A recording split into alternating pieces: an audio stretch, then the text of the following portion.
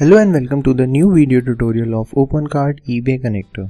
In today's video tutorial, we will be going through the module configuration, and before moving ahead, let me tell you what this module really does. As you can guess from the name itself, eBay connector connects or integrates your eBay store to your Opencart store. With the help of this module, the admin can import products, categories and orders from the eBay store to your Opencart store, and can export products from our Opencart store to your eBay store. So let's move ahead, but before moving to the admin configuration part, let's move to the eBay store and see what all credentials or IDs are needed in order to configure this module. So let's move to the eBay part. In order to fetch the IDs, the admin needs to move to the developer.ebay.com. For this, the admin needs to register. On clicking on the register tab, if the eBay developer account hasn't been created before, the admin can register here, or if done, the admin can sign in. As in this case, I am already registered, so I can sign in from my credentials.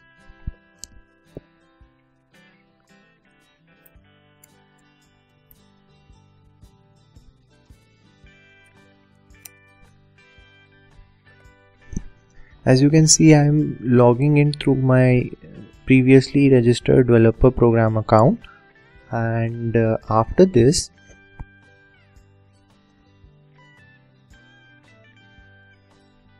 after the login account, you can see the following keys like the app ID and the dev ID and the certificate ID.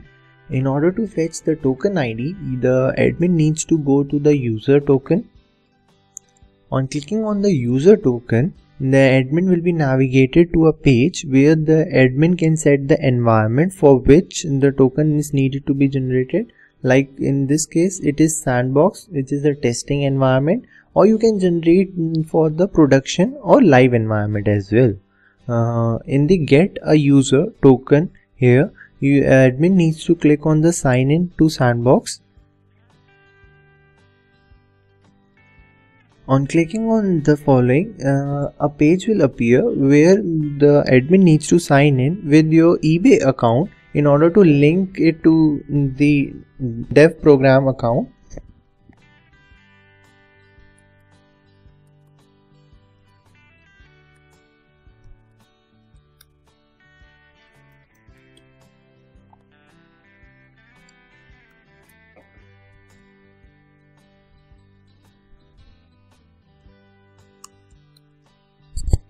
As you can see, I have entered my eBay account details. On clicking on sign in, you can see a grant application access page will appear. On clicking on agree button,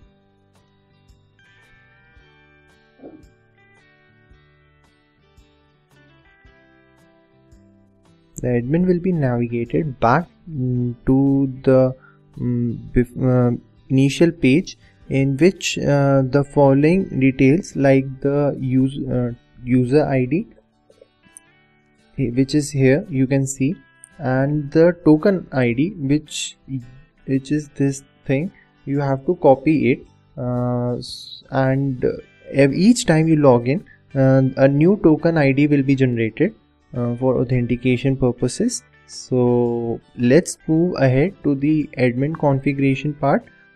Now we are at the admin backend panel. After the installation of the module, the admin needs to move to the extensions. Under the extension tab, the admin needs to select the extension type, which is in this case is modules. On clicking on the edit button of the eBay connector, the following configuration appears, in which the admin can set the status of the module as enable or disable as per its requirement. The admin can set the configuration settings. Under this, the global sites can be selected, in which the eBay store has been present.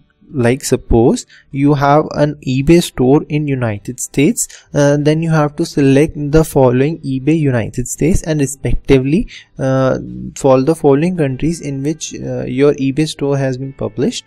For the mode, the admin can select the mode in which the respective eBay account credentials are present. Like suppose you have IDs and credentials for the test account, then you need to select to the sandbox, or for the live account the admin needs to select the production.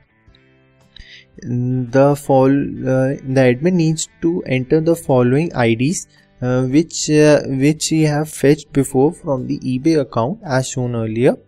The following IDs are user ID, to authentication token, application ID, developer ID and certificate IDs, which we have fetched from the eBay account earlier. And the postal codes need to be entered for the eBay store. And under the import category section, the admin can enter the default number of eBay categories to map into the Opencart. After entering the number of rows which is to be fetched, the admin needs to select the import eBay category, and the following rows of following categories will be fetched in that number of rows.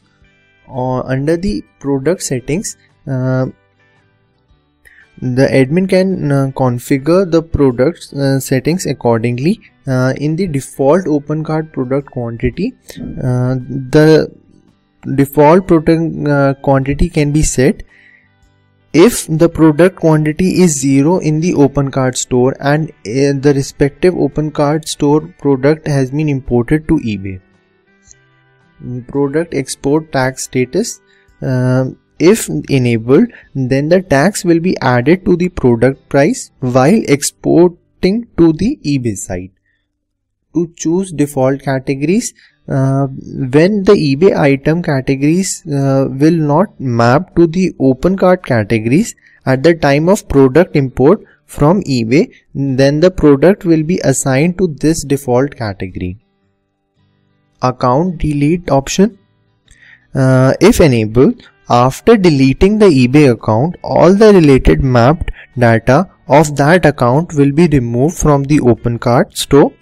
Else, the mapped entities will be deleted, but the orders and the products will remain the same in the Opencart store.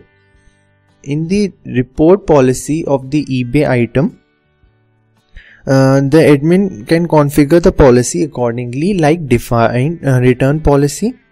The admin can see either accept returns or can deny it. Can set the days for the returns. It can be any days as per the requirements, like 14 days, 30 days or 60 days. Pay by. The admin can select who will pay for the returned products if return has been selected on the eBay, and can either set information like the extra information that admin needs to display on the eBay store. Under the item listing option, the admin can set up the exported product listing settings like listing duration, in which the admin can select the duration for the exported products on eBay. It can be good till it cancel, or can set the fixed date for the listing. And in the end listing of the eBay item, if enabled, and you delete an Opencart product mapped entry and the sync source in the Opencart, then the map eBay item listing will also end from the eBay. In the end listing of the eBay item, when product quantity is 0, if enabled, and you have updated your product quantity to 0, or any customer order has been ordered in which the Opencart stock becomes 0, the product will end from the eBay listing. In the delete Opencart product, if admin select as enabled, will delete the imported products in the Opencart after the record is removed. In the dispatch option, the admin can select the dispatch time for the exported products on eBay. It can be 3 days, 10 days, 15 days, 20 or 30 as per its requirement. In the payment section, the admin can enter in the PayPal account email address for receiving the payment from the buyers.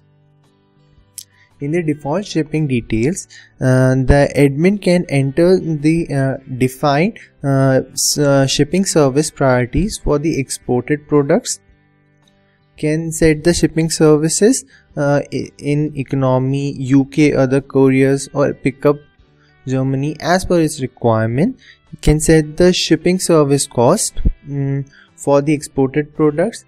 Shipping service additional cost can also be set up. Can set the shipping minimum time and the maximum time for shipping the exported products. Can select, if enabled, the free shipping will be enabled for the exported product, but if disabled, the free shipping will not be appeared for the exported products. Under the order sync option, the default Opencart store for order sync option will appear. In this, the admin can select the Opencart store for mapping the orders from the eBay to Opencart. Here you can select the default store. If multiple stores have been created, the drop down you can select multiple stores.